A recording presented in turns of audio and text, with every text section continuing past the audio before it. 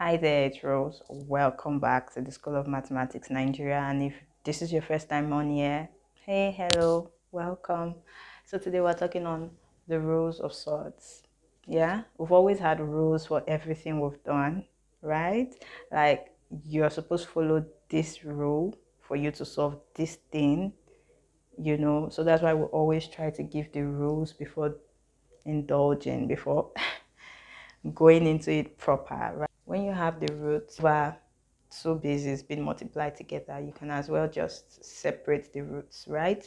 And your multiplication still stands. Same goes for division. When the root covers the whole thing, you can separate the roots with the division sign, right?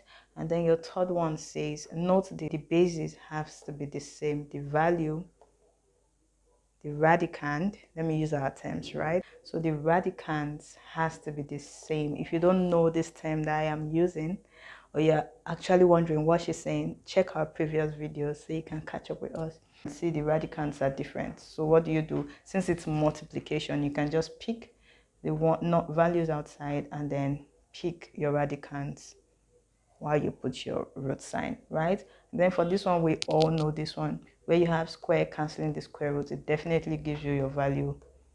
And then for a case where you have your root or raise the power of something, you just bring the power inside if you want to, and then you put the roots outside. So before we dive into the addition and subtraction of sorts, examples of sorts, let's talk about the three common types of sorts that we have.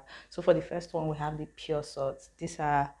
This is a situation where you have just a single irrational number, something like this, just a single irrational number, right? The next type of sorts we have is the mixed sorts, where you have your irrational and rational number mixed. That's why it's called mixed. Irrational numbers and rational numbers. So for example, we have 2 root 3.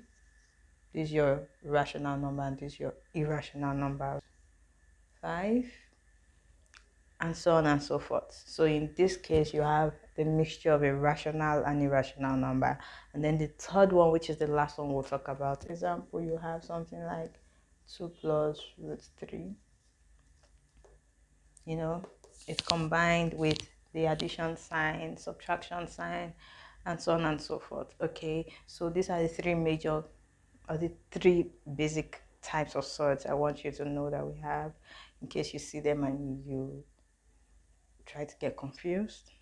Don't. So let's move straight to the examples for today. Can we add this? Would this give us root 8? Since 6 plus 2 is 8. I know some people are saying yes and some people are saying no. Well, the people saying no are actually correct. You cannot add this together. Your radicands, your bases, the values inside your roots cannot be added if they are different. Okay? They're not the same. Okay? Let me give another example so you can get it. Somebody would actually say root 4. But it's also not correct. That is not how you had values in sorts. Okay? Remember our rule, right? Every value in mathematics has a 1 multiplied to it. There's a 1 here that you do not see. That's like 1, 1. Or you can also say root 2 is common, right? What's left here? 1. What's also left here? 1. If you open your bracket, you will get this. So this is root 2. 1 plus 1 is what? So this can also be 2 root 2, right? It's just like representing root 2 as x plus root 2 is still x because they are the same values. X plus x is what? 2x. Why? Because you have a 1 in front of it that we do not write, right? So 1x plus 1x gives you 2x. That's the same thing with sort. The roots, the bases are the same. So therefore, there's a 1 here. 1 plus 1 gives you 2 root 2. Now I'll give you something so you do. 2 root 3 plus 3 root 3 is what? Let me know your answer in the comment section below. Okay, 3 root 2 minus root 2. What do you think? You know that you are dealing with the values outside, right? So you have 3 here, you have 1 here. So 3 minus 1 is 2.